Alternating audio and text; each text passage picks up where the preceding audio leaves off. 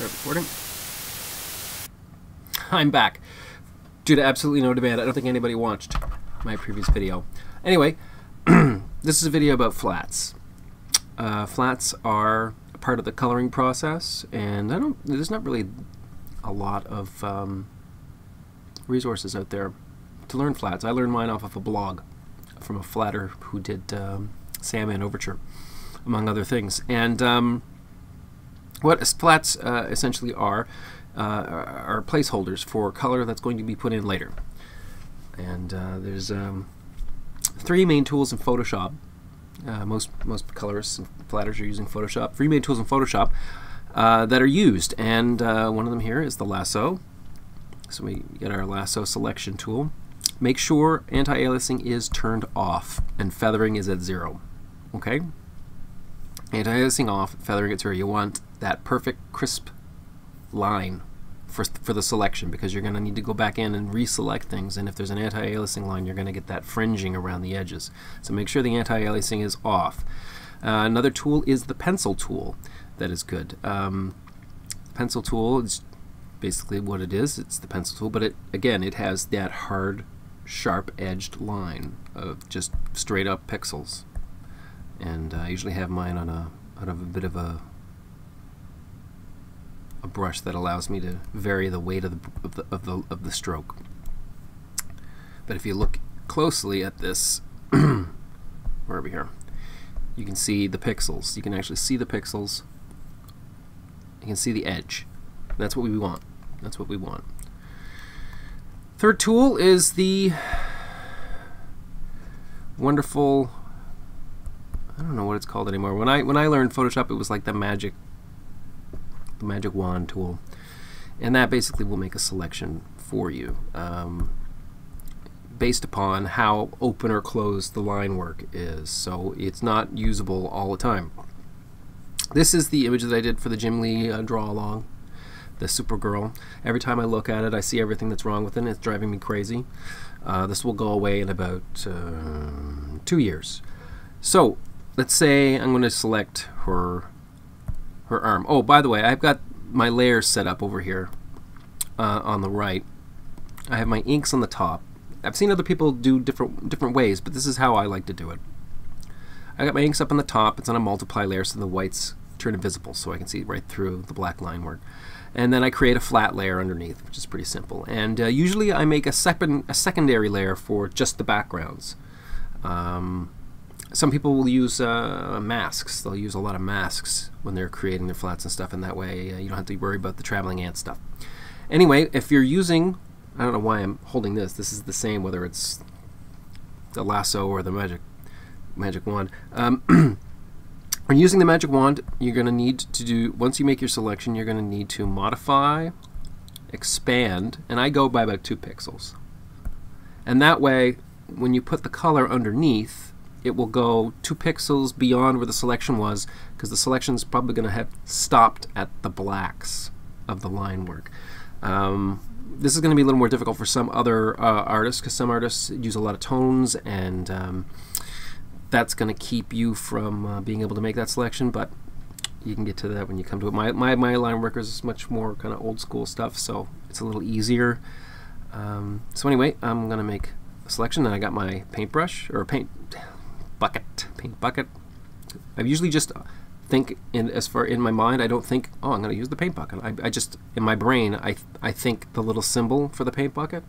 I don't think the word paint bucket or what it represents, or I just think paint bucket, and the picture in my mind goes bing, use that, okay, and then I do it. So, and then we go click, and there. So her arm is blue. Now, if you were coloring for somebody else, if you were doing flats for another colorist, the color itself is not important, and in fact, you're not being paid to color if you're doing flats. So what you would do is you will basically put down wacky flats, is what I like to refer them to as wacky flats. Oh, and by the way, I'm doing it again, for the Magic Lasso tool, I've created an action down here called expand 2 pixels. So all I have to do is click this little play button, and that will expand to 2 pixels without me having to go up here and go select, modify, expand 2 pixels. So I don't have to deal with any of that nonsense. It just does it automatically with one click. That's a good thing to learn how to use those actions. Okay, so click, Now you can see here it actually came out from beyond the belt because there's an open line there somewhere, and it colored in the skirt. This isn't actually that much of a problem. You can take your magic lasso tool, lasso this, and kind of go up and around. And because of the way my paint bucket is set up right now,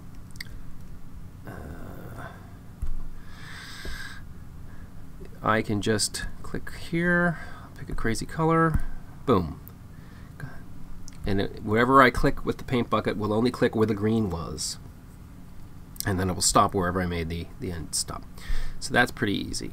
Next thing you're going to check for are white spots in between the lines. I do a lot of kind of feathery stuff. So you take the pencil out and you fill in those little dots. You don't really want those dots. You leave those dots in like that, you will probably not get work as a flatter after that. I'm just checking some of the other feathery spots. I think it's probably right there. This probably needs to be done. That's part of the color.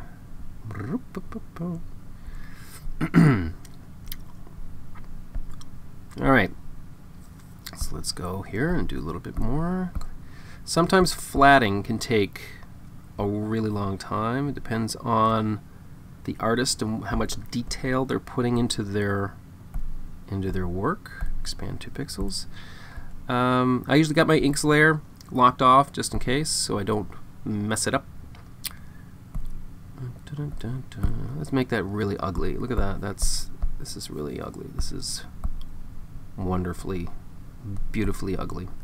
Get in between these lines. See, there's little spots up here. Color those in. And do that, and this over here. And you might as well stick with some continuity. And what I'm going to do here is I'm just going to go bloop. Oh, you know what? That's all closed in, so I can use my handy dandy. I almost said notebook. Bling. And because these are already encircled by color, I can just go in and drop in, let's see, nice blue would, look at that. Nice, right? Perfect, you're hired. Okay. Go in here and make this yellow selection. Bloop. Well, it's not yellow, but I'll make it purple. Why not? Make it an ugly purple belt. What lady would not want? What Supergirl would not want an ugly purple belt? I ask you. Okay. Blip, blip. Okay, make a selection there. Cape there, cape there, cape there. This is going pretty well because of the way that I draw most of my stuff with the very heavy lines, the black lines, and if I know that I'm coloring it myself later on, I'll go out of my way to kind of make sure some of that stuff's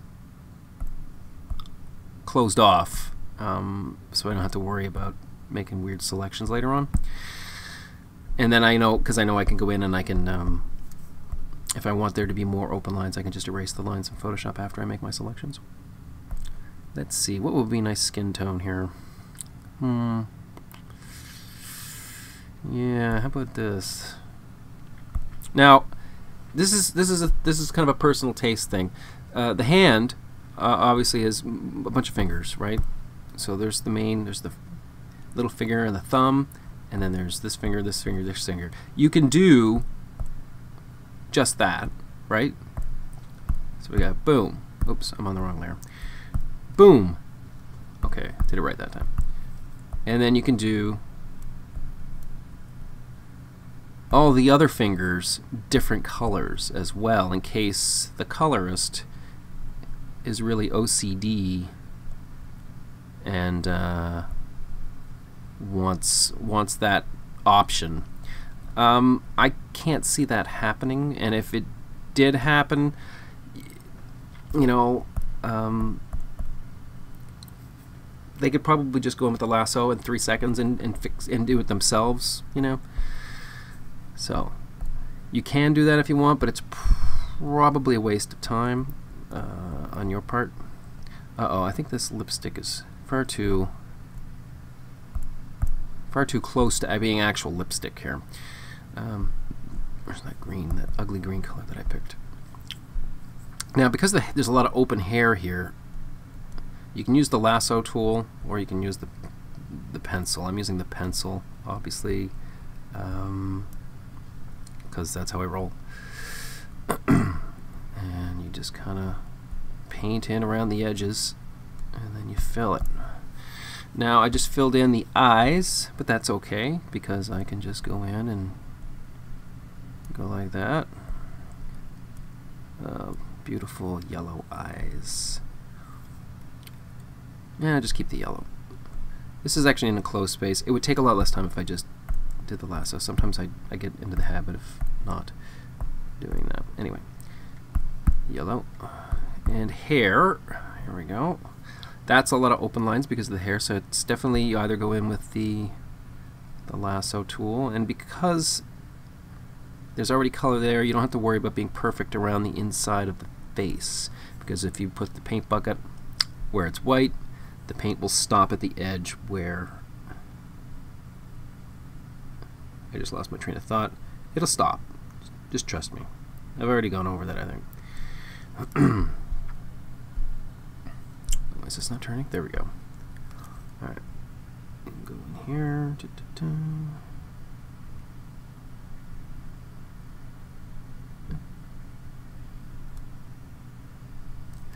an inverse selection of this little hole here. Come around.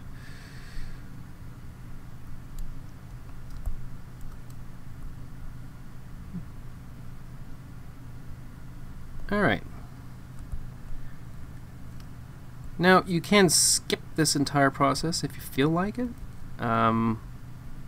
You make it makes it harder. Like if you're just going to lay color in, make selections and color right away, go right ahead. It's not a big deal.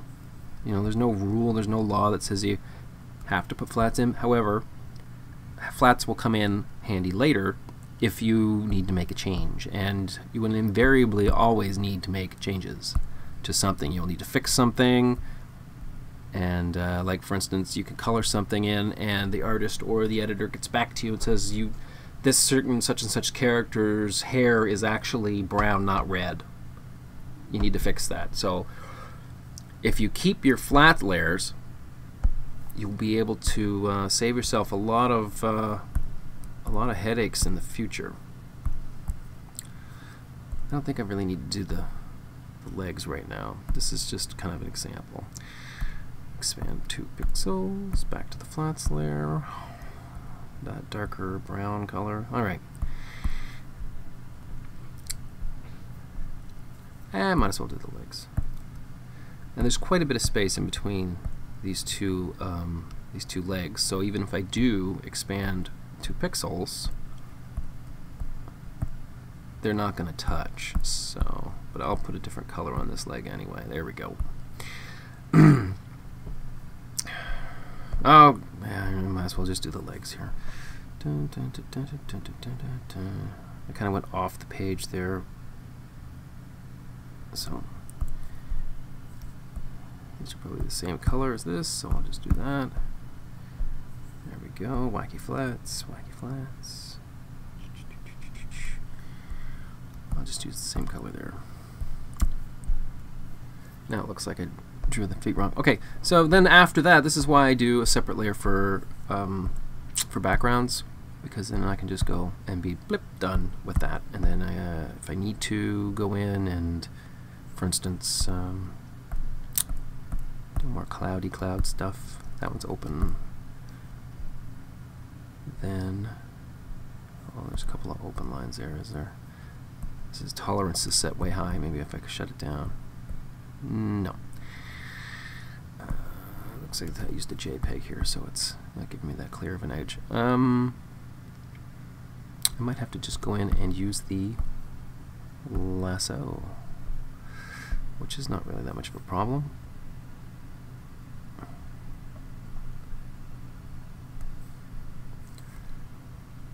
You can always fix the edges afterwards. Okay.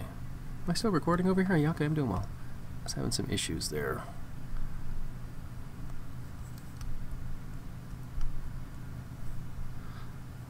I don't think flatters get credit on comics, just a colorist. Usually, I don't know if that's because they're considered sort of an assistant to the colorist, or the colorist used to say flatters all the time. I'm not sure. I've always kind of flattened my own stuff. I guess it should be explained why it's called flatting or flattening. It's because you're just putting down flat color, right? It's just flat color.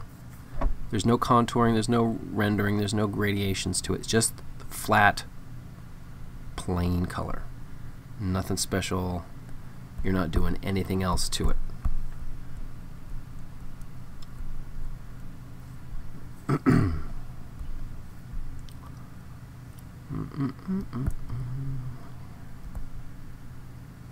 that's pretty. What was I thinking out here? Isn't there probably shouldn't be more clothes? Yeah, whatever. I'll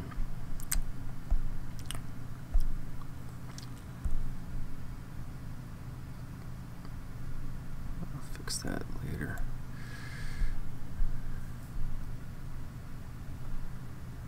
Oh, am I on the wrong layer? Holy crap. I hate it when I do that. Where was I? Oh, I put the pink on the wrong layer. It's another thing about if you're not paying attention. It's you can just bring your selection down. You know, you can just select it, clear it out of one layer, put it down into the next layer or another layer, and everything's cool. So it's working with flats is pretty easy. Should I keep going? Might as well. I'm going to extend that over because that's the way I should have done it in the first place. Now, the colorists can also do holds and stuff and get rid of these black lines entirely, or you can paint in the clouds by hand even. I've done that a couple of times, where you just take these lines out entirely and then paint clouds in where these were. So, but that's more up to the colorist's job. You don't really need to do that unless the colorist is like leaves you a note and says take those lines out, make them holds, in which case you would just show you how to do that. It's fairly simple. Let's see, these clouds for instance, you select your inks, click on the black, there you get the line, and make a new layer up above the ink line. I usually call mine holds, and then I give it a crazy wacky color like that, and bang. If you zoom out in Photoshop, you'll see this weird black fringing underneath, because it's sort of like the black is peeking out from underneath the red, or whatever color you put down, and you can get that easily enough just by selecting the holds and then unlocking your ink layer and deleting the inks. I don't need to do that right now though. So, and do this one and do this one. There we go.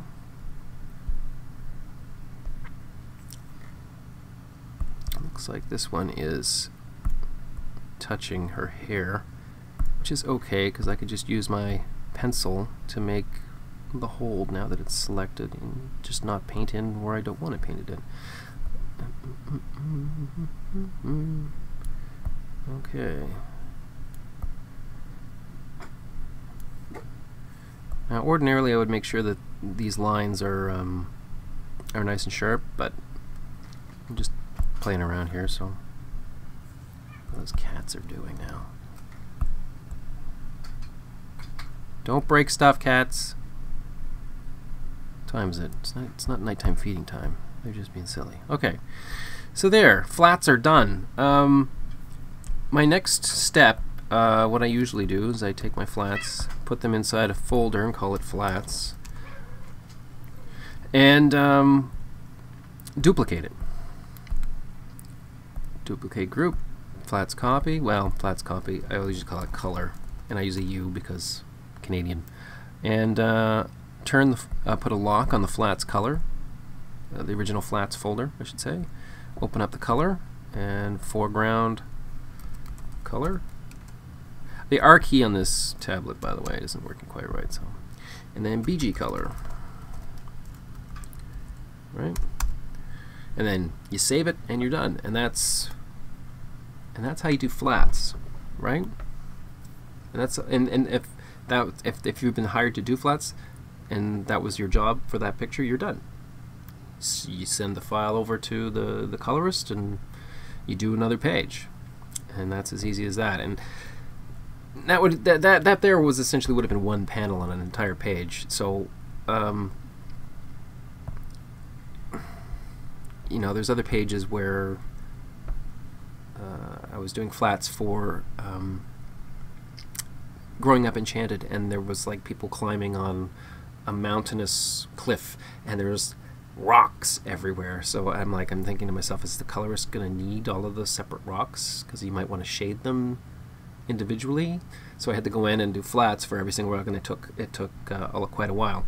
I think sometimes it takes longer to do the flats on some pages than it does to do the coloring, to be honest with you.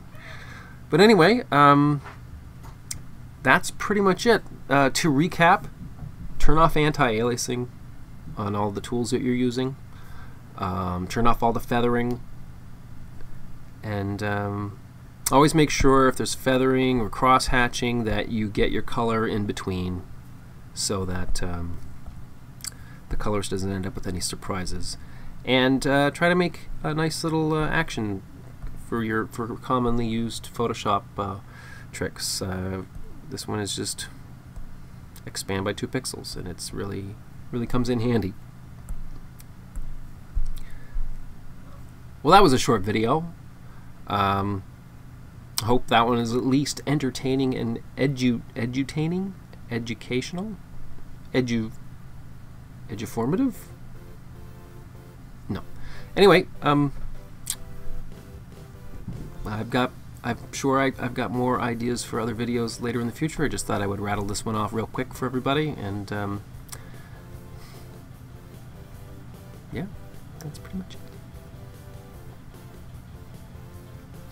Nobody watched the last video. That's okay. I'll be alright. I'm gonna press stop.